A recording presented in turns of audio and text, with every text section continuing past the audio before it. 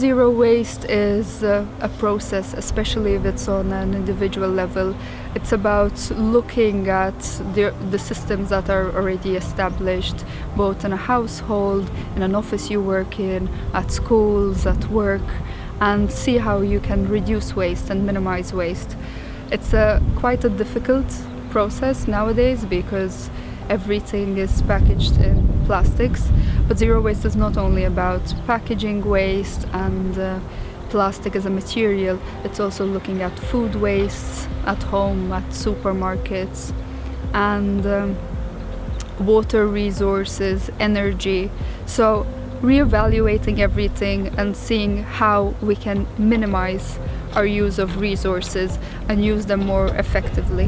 What you can do is see what different forms of waste separation you already do. Maybe you separate glass or cardboard or the recyclables or organic waste, and see the volume that you create. Then I think it's important to start seeing what can you reuse or what can you reduce. So for example, organic waste, you can start composting it, which means it's not wasted, it doesn't end up in a landfill, but you compost it into a valuable material once again. Materials that can be recycled, it could be that you put them for recycling, but at the same time it's still much better if you can reduce or reuse what you are putting for recycling, because even that process costs a lot of energy and not all that is collected for recycling will ultimately be recycled.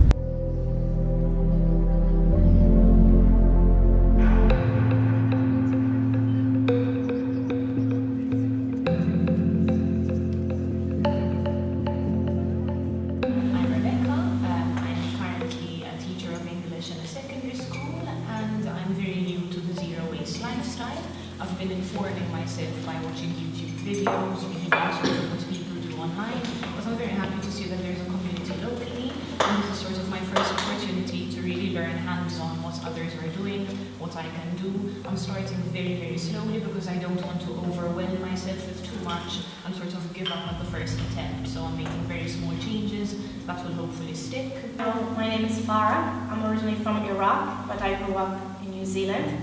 And I lived everywhere else.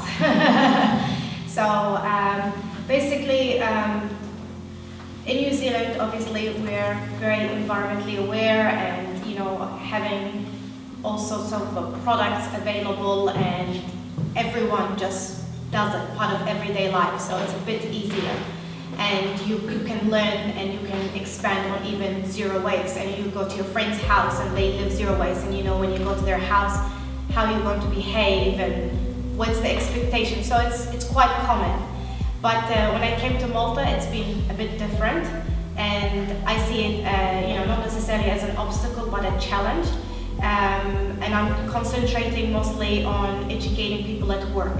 So I'm making it sort of my effort to go, we're in a new building, how can I implement and use my skills from working for the Ministry for the Environment in New Zealand to try to bring that to Malta. My name is Julia Farrugia, and I'm in an environmental NGO, and I've been interested in the environment for quite a long time, and I just try to show that it's very easy to be eco-friendly without breaking the bank or doing anything extraordinary.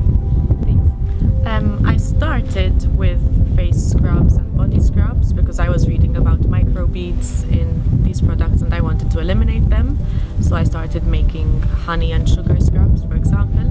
And then my big step was shampoo and conditioner. So for the past 2 years I've been making my own shampoo and conditioner out of really simple products. Bicarbonate of soda and water for shampoo, and apple cider vinegar and water for conditioner.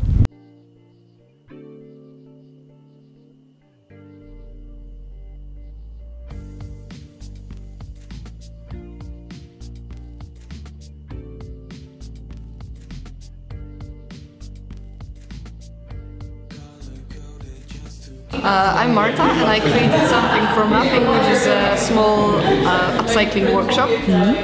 So I'm upcycling mostly pallets, turning them into furniture, home decor, and also later I started collecting all the trash from the streets and make something nice out of it.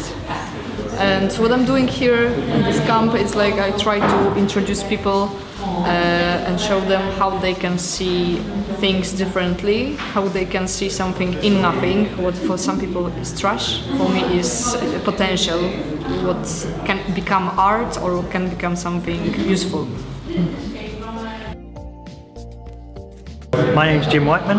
I'm the PRO of the Bicycling Advocacy Group, which we call BAG, B-A-G, and we're an organisation trying to promote cycling, so sustainable active transport.